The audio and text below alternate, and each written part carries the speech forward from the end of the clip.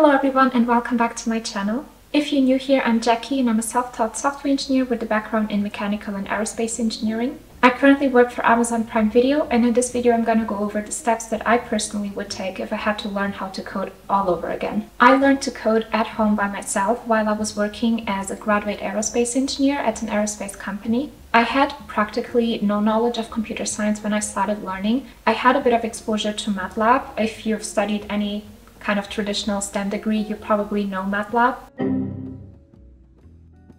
I had no idea what a hash map or a linked list was. However, I think that my traditional engineering background was a big help to me because I had good analytical skills and a very methodical approach to problem solving, and that helps you a lot when you're learning how to code.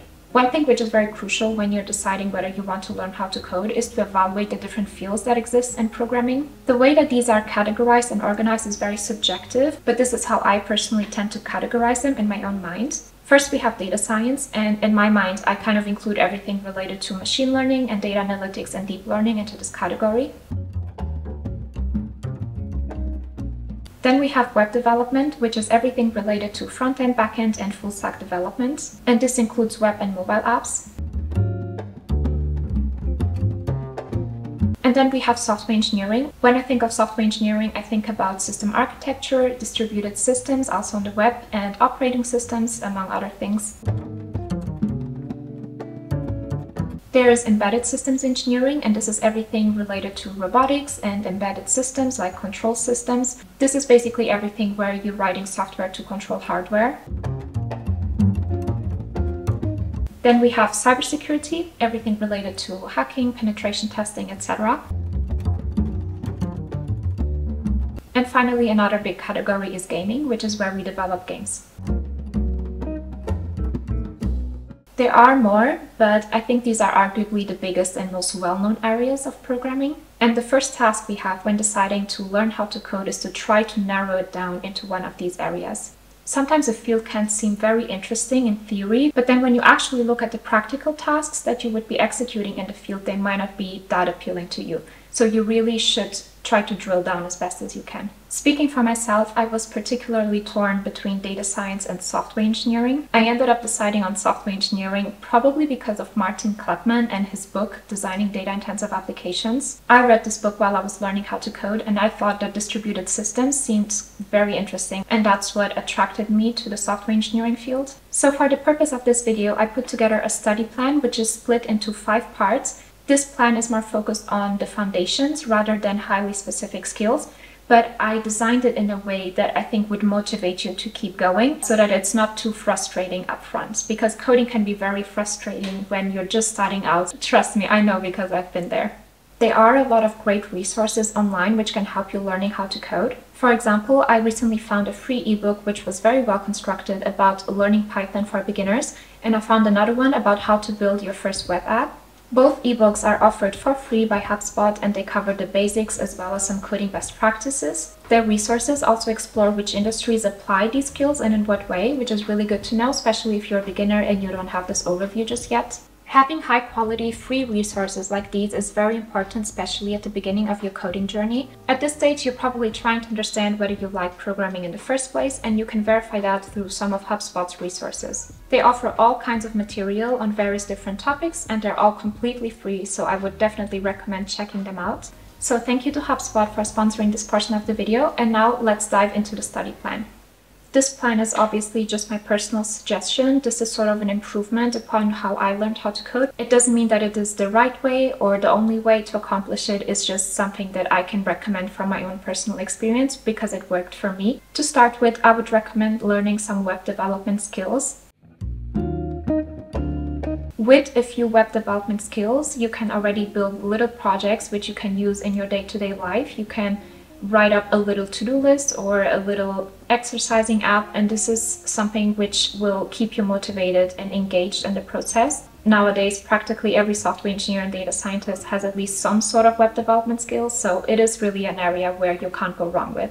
I would start by learning some HTML and some CSS. Then I would move on to learn JavaScript. At this step, besides learning the language, you will also become familiar with concepts which are common to most programming languages, which are variables and functions, loops, etc. Then I would learn a little bit of React. And after React, I would learn Node.js and Express.js so I can build a full stack web application. After that, I would practice a bit with REST APIs. I would learn how to read APIs and also how to create API endpoints. Then I move on to learning sort of the basics of relational and non-relational databases, what they look like, what they're good for, and how we can interact with databases. And then finally, I would look into how to deploy an application. And then we're at part 2 of the study plan, which is the computer science basics.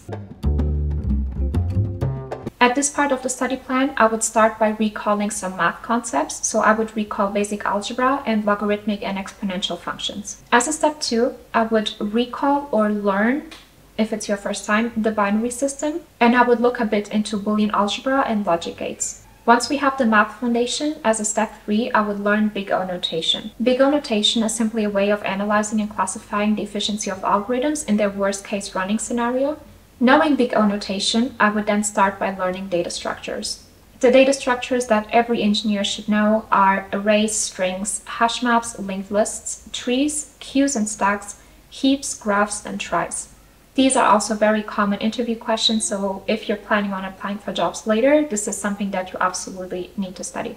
After understanding data structures, I would then study algorithms. Algorithms are a crucial part of computer science, and studying some of the most well-known and most common algorithms gives you a solid foundation to work on if you ever need to do more advanced algorithms. Many engineers say that you don't really end up applying this knowledge on your day-to-day job.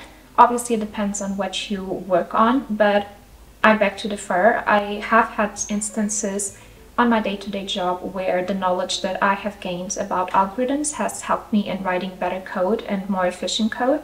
It might not be that you implement these very specific textbook-style algorithms, but the logical reasoning behind them or the way on how parts of them are implemented is something that you might have to do, or that could help you execute certain tasks at work. So I do think that they give you a really good foundation to work on if you ever need to solve other sorts of problems. The algorithms I would recommend learning are the search algorithms. So linear search and then binary search, depth-first search, and finally breadth-first search. Then I would recommend looking into sorting algorithms, and you don't have to memorize how to implement all of them, but it is good to be familiar with the most common sorting algorithms and what their pros and cons are and what is the logic behind the sorting algorithm. So I would recommend looking into bubble sort, insertion sort, selection sort, quick sort, and heap sort. I would also highly recommend looking into Floyd's cycle detection algorithm. I personally really like this algorithm. I discovered it for the first time when I was trying to solve a LeetCode problem, and I found the solution very clever and very interesting.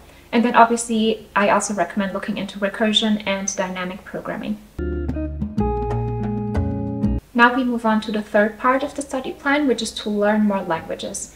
And the 2 languages that I would recommend to learn after starting with JavaScript would be Python and or Java. Both Python and Java nowadays are widely used and widely requested by the industry. If you already know that you want to go more towards data science, then obviously Python is a better choice. If you think that you would like to work, for example, in the finance industry, then Python is also a good choice, or C++. But if you think that you will want to work in tech, then I think Java is a really good choice to learn. If I had the time at this section, I would learn Python and then I would learn Java. And by the way, you don't need to become an expert in these languages, but I'm talking about perhaps doing an introduction course in each of these languages so you know the basics of how they work and their syntax. And if you ever needed to work on projects where these languages were being used, then it would be much easier for you to get started on that compared to if you hadn't learned these languages. Now, part 4 is system design. For system design, I would start by looking into servers. What are servers? What is the compute layer? What is scaling up versus scaling out? Then I will look into load balancers. And again, what do they do? Why are they important? And why do we need them? Another concept you need to be familiar with are content delivery networks or CDNs. They are very important, especially, for example, for streaming services. Then I would look into databases, more specifically SQL versus NoSQL. What are the main differences and when should you use which kinds? And then it's important to study database partitioning and database replication because these are the ways on how you can scale up your databases. Then you can look into caching, when to use caching, in front of which components and why. And finally, I would wrap up this part of the study plan by learning a bit about the cloud. Whether it's AWS or Google Cloud or Azure, there are so many courses online which you can take to get an overview of how these clouds work and what kind of services they offer. And this is something which is really, really good because most companies use the cloud and most of them use one of the big three anyway. So you might as well get started with one of those. And finally, part 5 of the study plan is programming best practices. I would highly recommend learning about testing, so unit tests, integration tests, and end-to-end tests. Then I would recommend looking into object-oriented programming and gaining a lot of practice in writing code this way. And I would also recommend learning a few basic design patterns because there are a lot of design patterns in object-oriented programming as well. I would also recommend building at least one decent project that you can showcase. This can be in any of the parts that you see fit, and it can be done in any of the languages that you perhaps want to dive a bit deeper into. Try to build a project that you actually want to use yourself, something you can use in your day-to-day, or something that you would like to use for work or for something else. I would encourage you not to use AI assistants at the start of your coding journey. I think that when you're starting out, it's very important that you're learning by doing, that you practice a lot, and that you gain this momentum when you're coding. And using an AI assistant that will autocomplete your code for you will really hinder your learning, in my opinion. Once you are more comfortable with programming, I definitely recommend using it because it will make you way more efficient and productive. But it is important to know what you're doing and what the AI is doing too, because if you don't, then that's sort of like a recipe for disaster. So that's it. That is my recommended study plan, and that's how I would learn how to code if I had to start over. If you have any questions, please leave them in the comments below. I'll do my best to reply to them. And if you enjoyed this video, please leave it a like and subscribe because it really supports my channel. And I will see you in my next video. Bye!